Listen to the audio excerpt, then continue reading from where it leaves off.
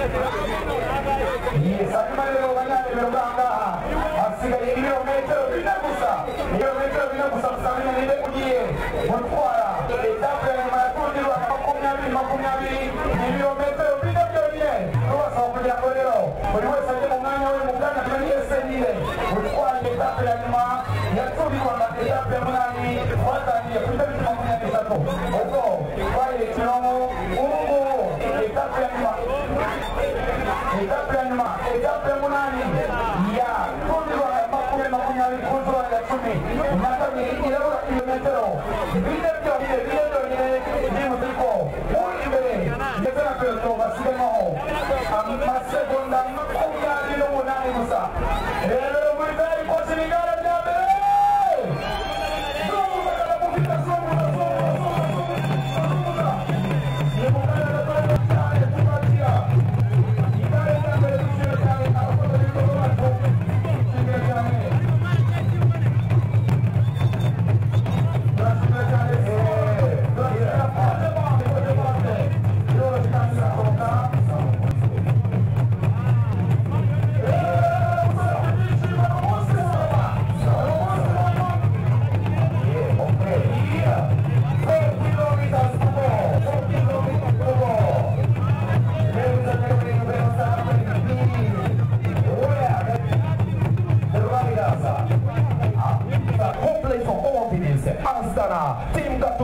and is now playing for Total Direct Energy number 11 Taramai Lane.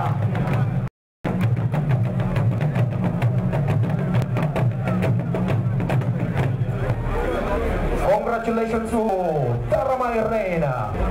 Yes, the Estonian who plays for Total Direct Energy from France. And of course, this gentleman here won in major stages in the Giro Italia, La Vuelta d'Espana, Taramai Reina. Taramai Reina kaberna baye uwa kabiri muri Tour du Rwanda y'umwaka ushize asizwe gusa amasegonda 10 amashimwe kuri Taramai Reina.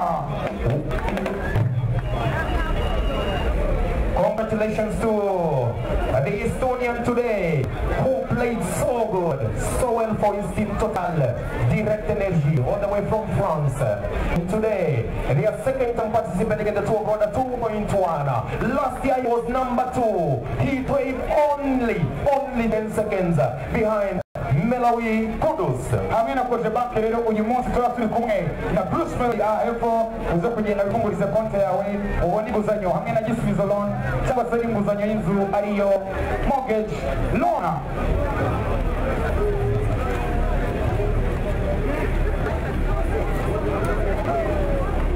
Ladies and gentlemen, we're going to award the yellow jersey holder.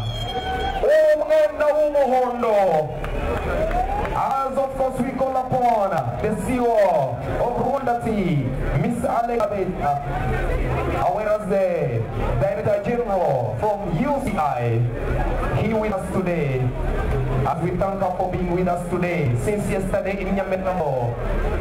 She witnessed whatever happened over there.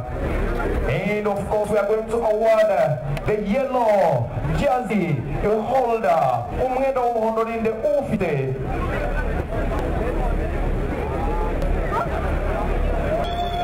Ladies and gentlemen, the yellow jersey holder, 21 years of old, Eritrean Tesfazion.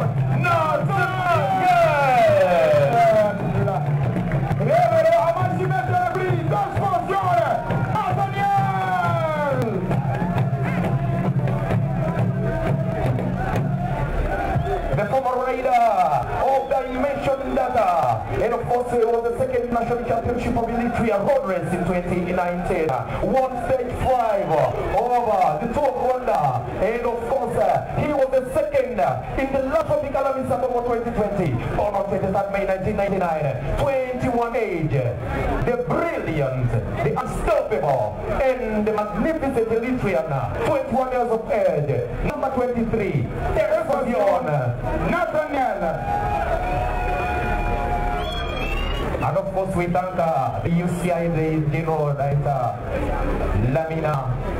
Amina Lamaya with us today, as well as Mr. Ali Kanja. Nanone mufashe, we're going to Bolaton, Uwafashe umwanya wa kabiri, Machibete de Tour du Rwanda.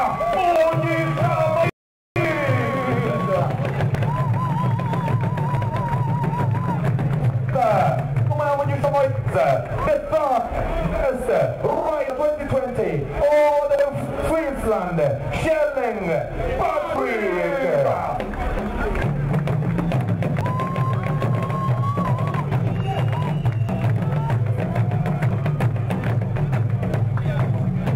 Kilometero magana inani mirongo inani n'icyenda byari bigize Tour du Rwanda 2020 Tesfazion Nathalie yakoresheje amasaha 23 iminota 13 n'isegonda rimwe akarusha Mugisha Moise amasegonda 58 hanyuma akarusha Patrick umunota umwe n'amasegonda 32 amashyi menshi cyane kuri bano basore b'inganje batatu baranga.